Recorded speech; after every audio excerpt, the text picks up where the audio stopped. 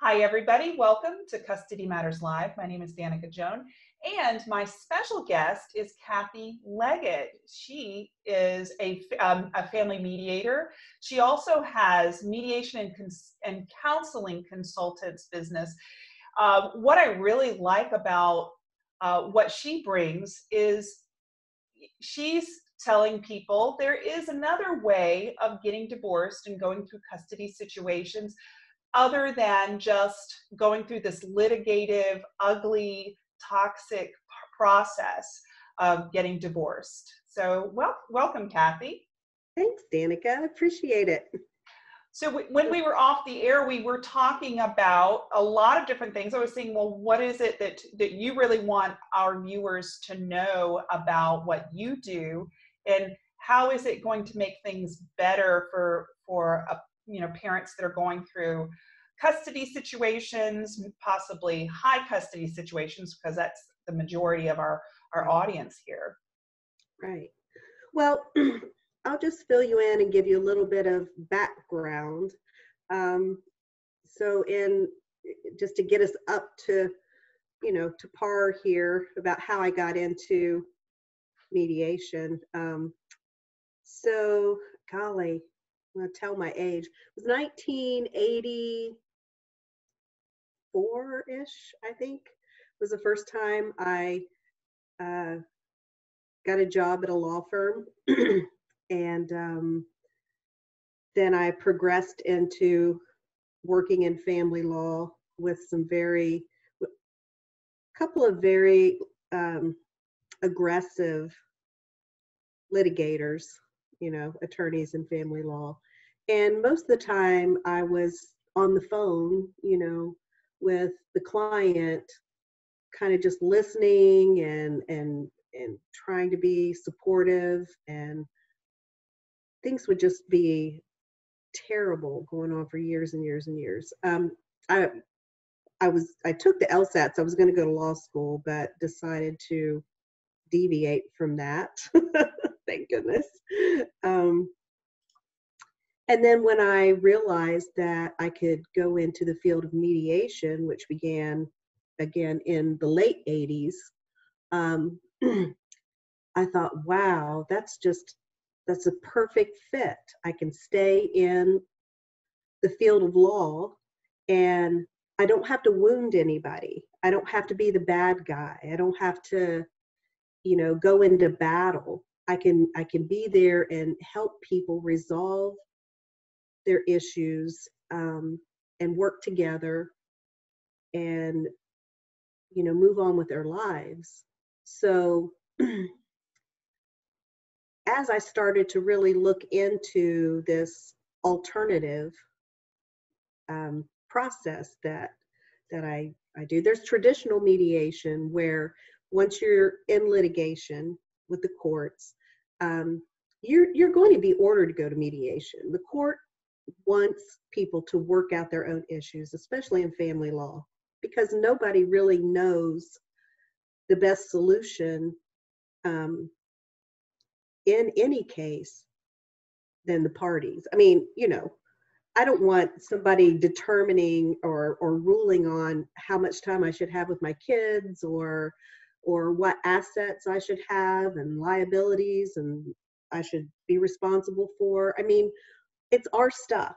It's our future. It's our life. And we should be able to have control over how that's going to play out for us in the future.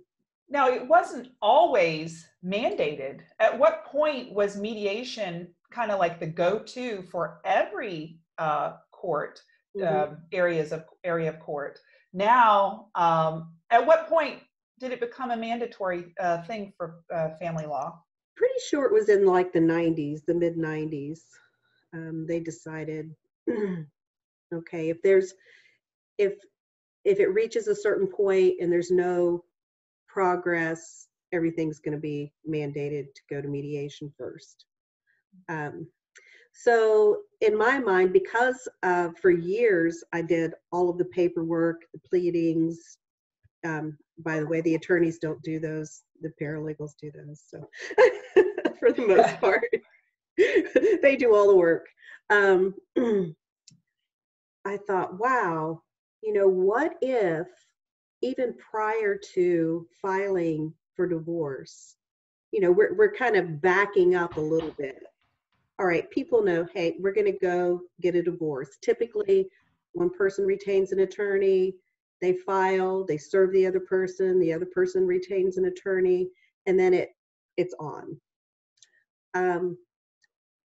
Sometimes they come to an agreement, sometimes they don't.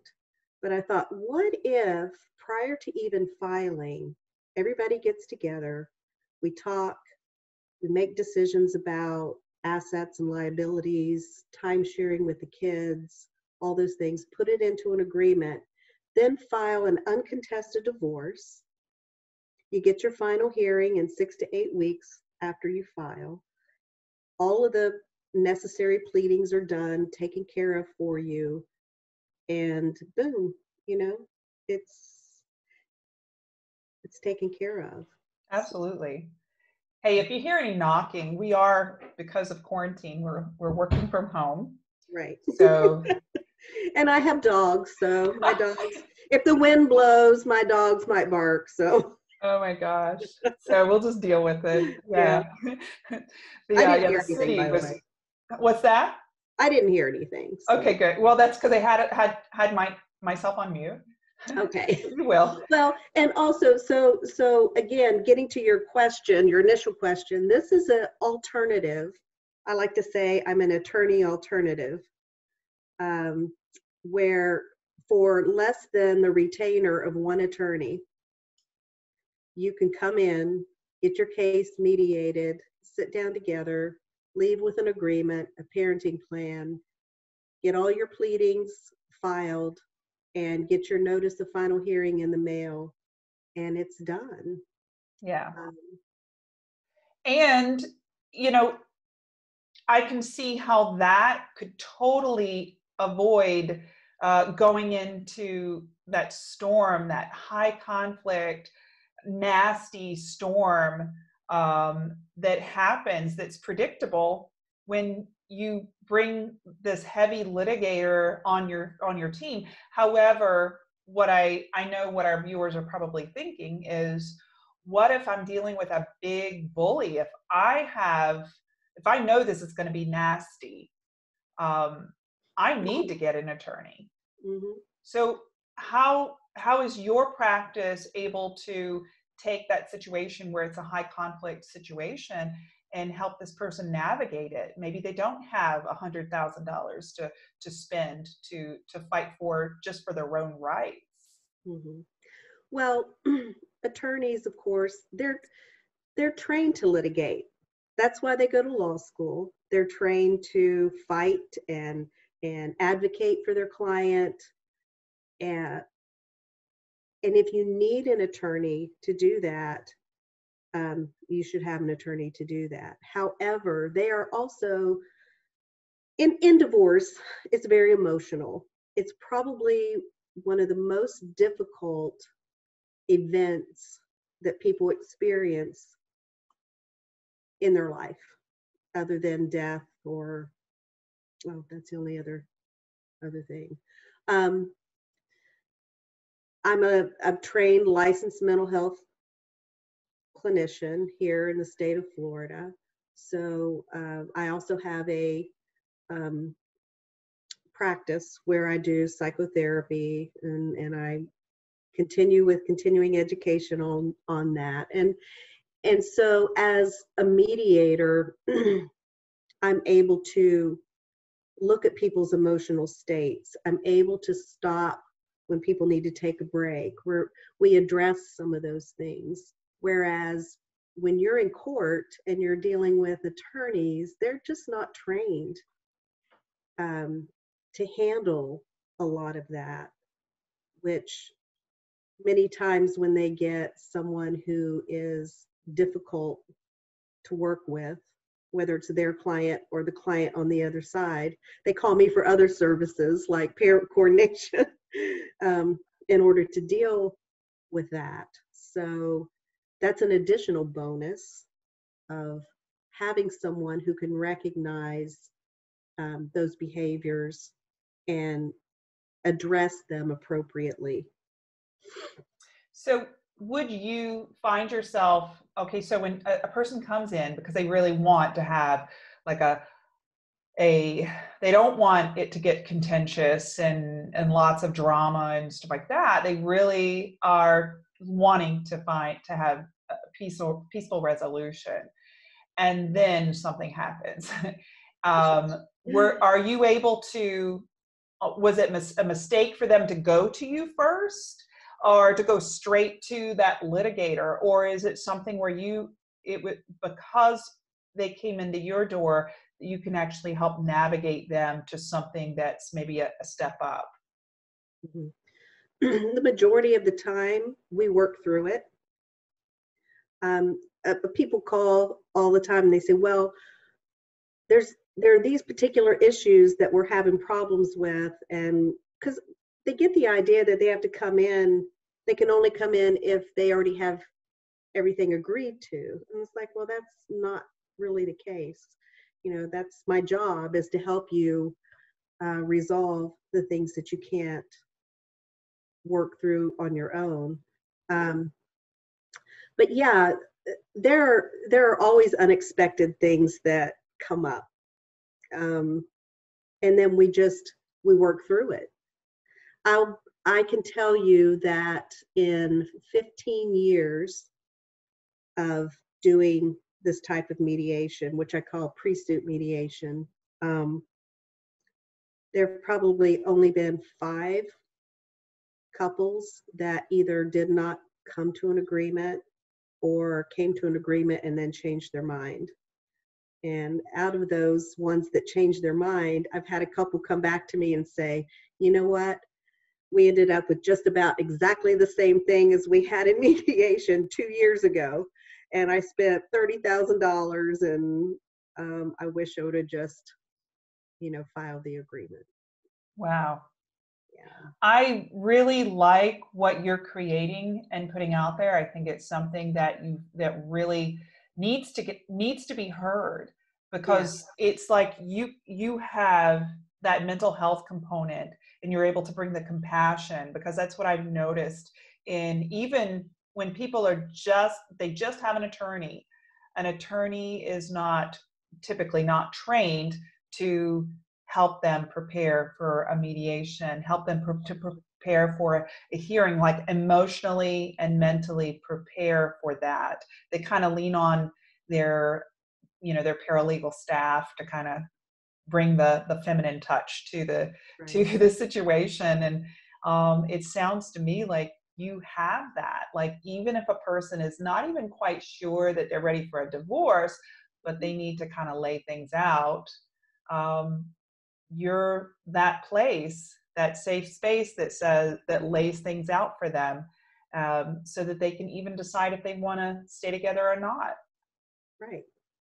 And a lot of times people will, I shouldn't say a lot of times, but there have been several times people have come to an agreement and then we've just held off filing the case and they've reconciled. It wasn't necessary to do that. And then another advantage that I love is being able to support, this is kind of where we get intertwined, is with the children. So divorce in and of itself is not damaging to children. It's the conflict that's damaging to the children. And things that I've seen over the years from working in family law is conflict builds and builds and builds. Now, I'm not even going to go down that road, but I'm glad you said divorce is not what damages the children. Right. It's the conflict. And Yes.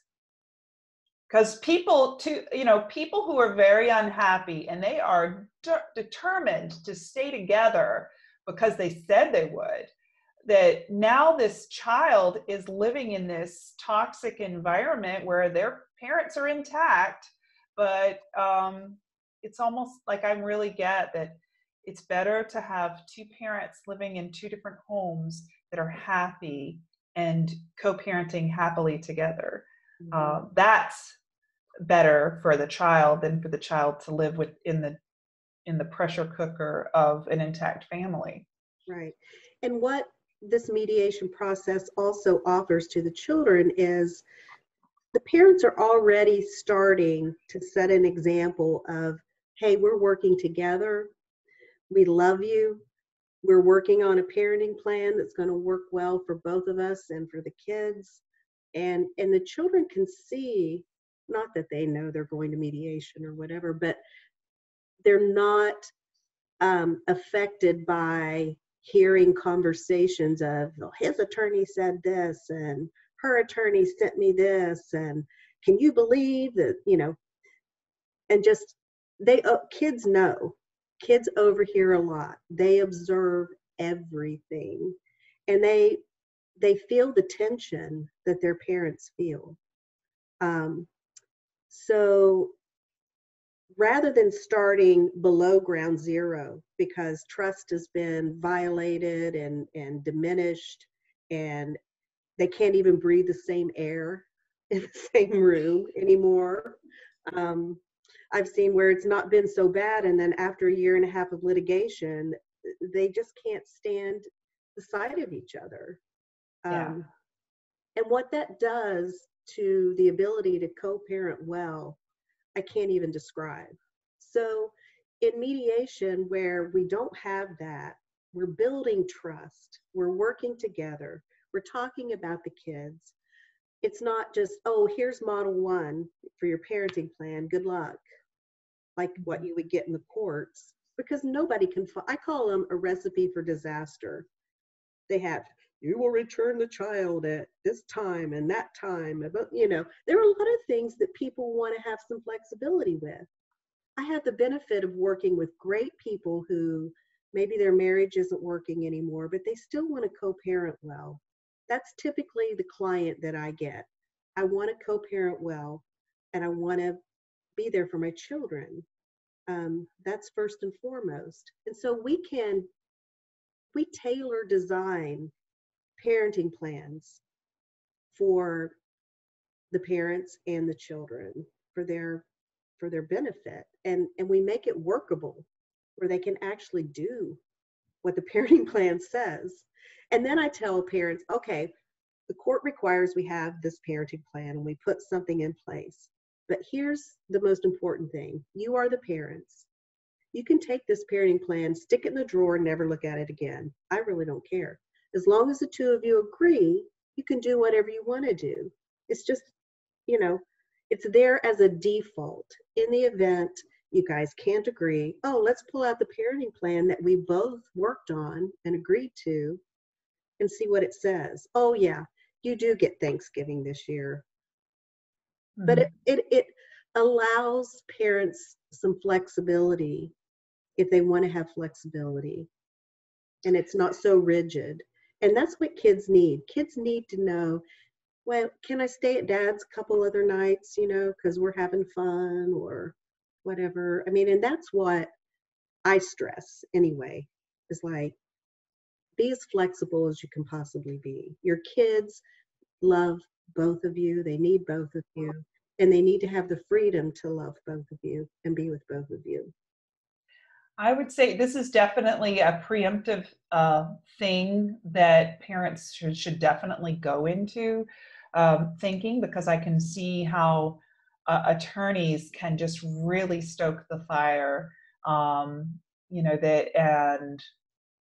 demand every asset of from the marriage, and then the person is reacting to that as if it came from their other parent. Yeah, and to explain that in legal terms, I'm not giving legal advice, but I do know, because I had to work in that, is when you file a petition for divorce, if you don't ask for everything in that petition, you can't go back and go, oh yeah, well, now I want this account and this card and all of that. So that's when people are so shocked when they get served with a petition and it asks for the sun, the moon, and the stars, And all of a sudden, emotions kick in. They get defensive. They hire another bulldog attorney, and then the fight is on because they feel like they're being attacked and everything's going to be stripped and taken from them. They want the kids, full custody of the kids. They want the house. They want both cars. They want, you see what I'm saying? It's like they're fighting over, okay, so like going in and haggling for a car, for the price of a car. You've got the salesman that's jacking it up 15 grand, and and then it's like, oh, there's this assumption for negotiation. And that's fine for a car that there's no emotional attachment to. But when you're talking about, things that mean something for these parents, asking for your portion and their portion too doesn't work. No. There's so much loss associated in divorce. I mean, nobody gets married thinking, well, I'll give this 6 years and, then we'll cut ties and move on. I mean, you just don't do that. So there's that personal component to it. And then you have emotional attachment to this life that you've built. And I have not figured out yet how to take one household with 2 incomes and split that to where there's no financial loss. There's financial loss for both parties. And what we do, at least in my office, is try to minimize loss for both parties. Like, how can we minimize loss here? It's going to happen, and you can rebuild, but let's minimize that. So I had a surgeon from Lakeland and his wife. Typically we do it, I try to prep everybody well enough to where we get everything done in the first 3-hour session, because I book a 3-hour mediation session. And I would say 98% of them are done in that time. But this was a physician. There was alimony issues. They had children in college and all that. He said, I went to an attorney for a consultation, and they wanted a $50,000 retainer just to get started. Wow. And he said, I would rather have that to go to my daughter's education than, fight. I mean, it took us, we worked together for about 6 months, but it was nowhere near $50,000. And, Wow. that's just, again, that's the attorney mindset, because they're thinking discovery, they're going to go through all the financials, there's going to be litigation back and forth with regard to the amount of alimony, and there were, I think, 3 homes, and so, but we got it taken care of for a fraction of that. For a fraction. Absolutely. And that money goes to their children, Mhm. and that's with everybody. It's like, why do you want to spend between the 2 of you depleting assets that you've built to give? The attorneys are the only ones that win most of the time. Nobody wins in divorce but the attorneys. Yeah. And it doesn't have to go that way. And I'm sure that if they went to you to come up with peaceful resolution, is it sometimes one parent, or do they come together as co-parents and ask you to work this out? Typically, one person will contact me at first, and I always ask for the contact information of the other party if they've discussed it, so that I can send that informational packet out to both. But sometimes they haven't yet. They're just calling to kind of to feel out what the process is and who am I and what's this going to be like. And then they mention it to the other person, and they let me know, and I reach out to that person by sending the packet. But I'm in neutral. I'm not here. It doesn't matter to me who calls first, or if one party's paying for the whole thing. I'm here as a neutral third party to help resolve the issues and address everything that the court's going to require so that they can seamlessly go through this process and move on with their lives. This sounds like the perfect alternative, because the thing is a lot of times, I mean, there's no guarantees when you get, even if you interview attorneys, a lot of times it's who has the best sales pitch. Right. And then you really don't know how your attorney is going to be until you've spent the money and, you know, you spend some time with them. Mm-hmm. And I don't know, man, that's a gamble. And or some people say, you know, it depends on what the judge had for breakfast, or is it time for lunch, and how are they going to rule? I mean, yeah, so many factors that go in, and it's unpredictable. At least in mediation, you know what you have, and you have control. You can say, I mean, you're not forced to come into an agreement, but most of the time people would rather say, at least I know I have this, and cut their losses and take it from there. So are you a unicorn in the field, or I am a unicorn in the field. I have been for a while. And it's amazing. I mean, it's hard to get that message out there. I've had people come in I also do modifications. So people who are already divorced, even some of the people that I've worked with, and they've come back and said, we want to change up some stuff.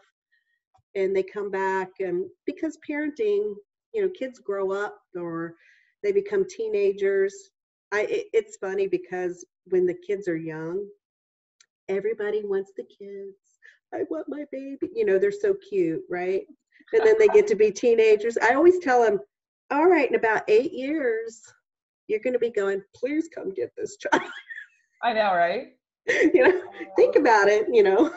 How about parents that start out and they're like, okay, you get first half of Thanksgiving Day, and then we're going to, you know, so in at noon, we're going to swap them over and stuff. And, or, you know, you have so many different arrangements when they're small, that work when they're small. Right. But when you get older, and it's like cramming an 8-year-old child in a little toddler outfit. It doesn't fit. Right. Yeah, that's something to think about. And I would say that for sure, with your practice, you're able to give them a little bit of like heads up. Have you considered this? Maybe this needs to be kind of a living, breathing document that gets revisited every few years. Yeah, we definitely do that. And what's great is I've had the privilege of working with hundreds of couples, and I tell them that, I tell everybody, I'm not here to craft this agreement for you or tell you what you should do, but I can give you input, or I can make suggestions, because it is an emotional time and people come in and sometimes you get really polarized in your thinking because our hippocampus shuts it when we're in fight or flight, right? It's like certain things in our bodies shut down for our survival. And have you ever been in a situation where you've been really nervous and you've left and you go, oh, I should have said this, or I should have done that, because we're not really thinking optimally. So I'm also there to say, well, hey, have you ever thought about this? Or I had a couple with a similar situation and they decided would this work for you guys? So I can bring out other options that maybe they're not able to really formulate for themselves during that emotional time. Absolutely. As you know, during this whole kind of lockdown, everybody being stuck at home, and there's no work to be done and stuff like that. That has been a real, like, an eye-opener about people's emotions and their knee-jerk reaction to things. Now, after a couple months, people are starting to be a little bit calmer, and they're realizing, oh, maybe that was reactionary. But yeah, they just, you know it better than anything, with your background, the predictability of reactions. Reactions to pandemics, reactions to divorce, just the emotions take over. I don't know if you've ever personally been in court or not, but it's pretty frightening and intimidating. And so correlating that with the COVID fear, you know, people just act differently when they're afraid. And when fear is a factor. So you go into a courtroom and it's fear, you know, it's fear-based. It's kind of intimidating sometimes going in an attorney's office or getting your deposition taken. Oh, I hate that.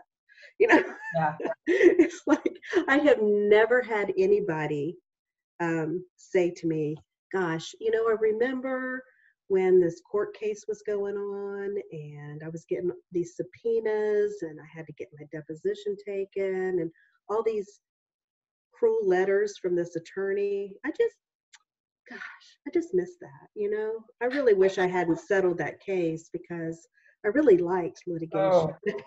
It's horrible.